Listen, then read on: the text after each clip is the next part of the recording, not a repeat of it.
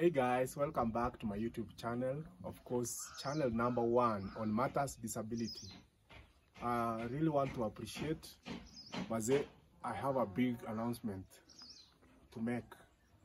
I've finally reached 200 subscribers and I really appreciate for the good work that you are doing. Na Maze, kama uko pale na wewe ni mgeni na uja subscribe, take that initiative and subscribe. Leo I want us to talk about accessibility, building ya disability ambayo as in building ambayo iko disability friendly inafaa kuonekana vipi. How should a building which is disability friendly look like?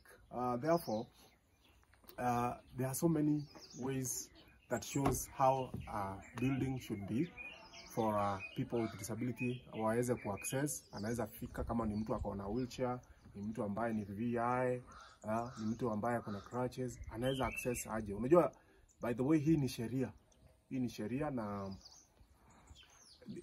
iko kwa constitution kwamba all buildings should be disability friendly or should be accessible by people with disabilities. Sasa unapata hapa Kenya most of the building haziko disability friendly.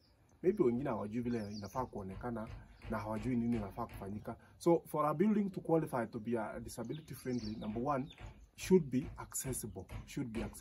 Na hii building ndio iko accessible, inafaa kufanyika nini? If you are new in this channel and you have not subscribed, before we continue, kindly I urge you to subscribe to my YouTube channel, of course, Omwando Enock. So building lazima ikuwe na building ndio ikuwe friendly.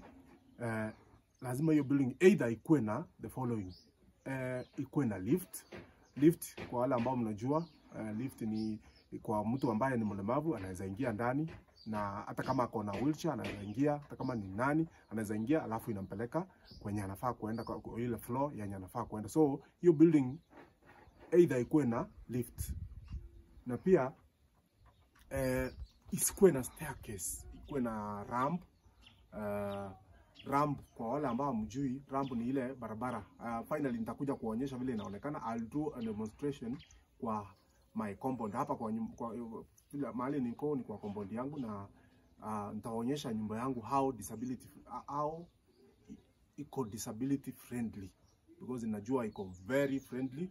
Mtu yote anaweza access akikuja kwangu, hata kama ni upstairs atafika. So nitaonyesha, I'll demonstrate muone vile ramp inaonekana. Kwa hivyo building lazima ikuwe na ramp, so that ramp itasaidia mtu ambaye ako na wheelchair aweze kupanda.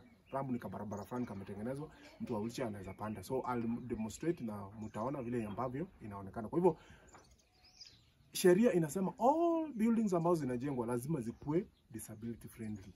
Kusikuwe na staircase. Kama kuna staircase, kunatengenezwa karampu kidogo, na kama ni nini, kunatengenezwa at least. Kusikuwe na mabonde, malima, nini, vitu kama hizo. So lazima hiyo building ama hiyo compound ikuwe very friendly to people with disability. Na without taking much time, I will demonstrate. My cameraman atanifuata awaonyesha vile hiyo ramp inaonekana. Sasa hapa ni kwa nyumba yangu, vile mnaona vile anaangazia, naomba director uonyeshe vizuri. Hapa hii ni ramp, hii ndio tunaita ramp. This is the ramp. Sasa somebody is going to my house. Sasa anaenda kwa nyumba yangu. Hapa hii ndio ramp.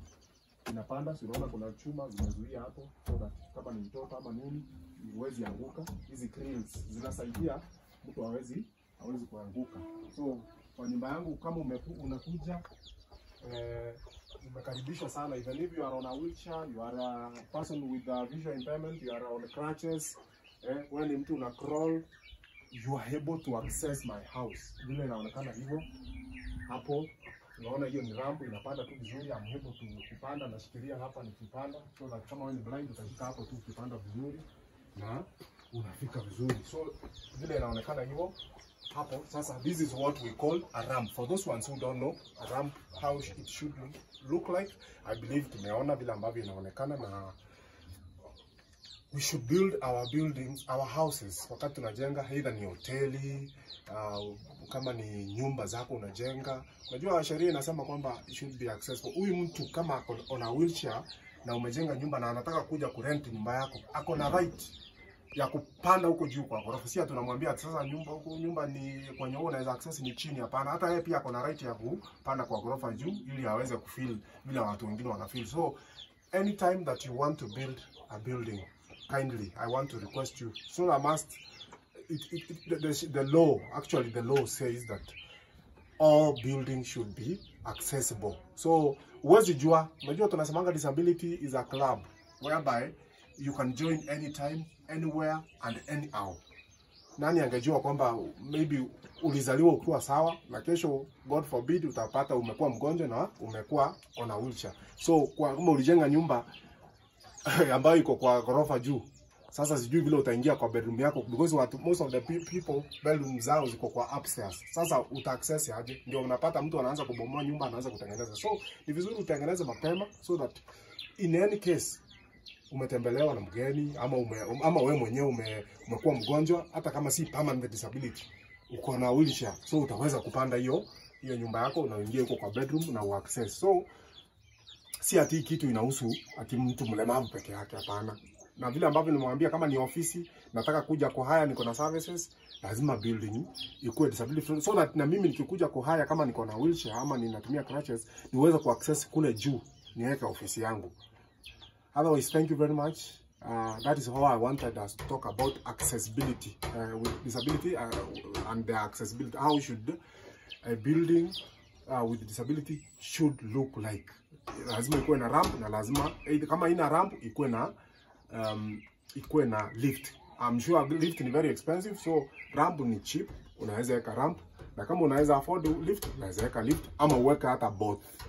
Thank you very much. Kindly, kama uja subscribe, akina request, usione tu usiwatch video, support tu initiative, hata support my time and everything. It's not an easy thing to make such videos, and I only request you to subscribe. Na kuna watu hawajui subscription haikuli pesa yote, so kama unafikiria ati inakula pesa, hapana, it doesn't. Subscribe just ni free, bora tu uko na bundles. Na nawashukuru sana kwa kuwatch my videos, na wale ambao wanaendelea kunipongeza kwamba ni kazi nzuri ambayo nafanya. Otherwise, thank you very much. Remember to subscribe as usual. Remember to share. Kama uko kwa group yote ile, whether ni ya disability ama si ya disability, share, kwa sababu hii itasaidia watu wote. Mambo ya accessibility inahusu watu wote. Uwezi jua uko na relative ambaye kuna disability, so share na pia like. Alafu finally, kindly comment mahali unaona ninafaa ku improve. Just comment, don't fear to comment. Hata haters pia tuna welcome. Thank you very much. Have a nice time. Until next time, goodbye.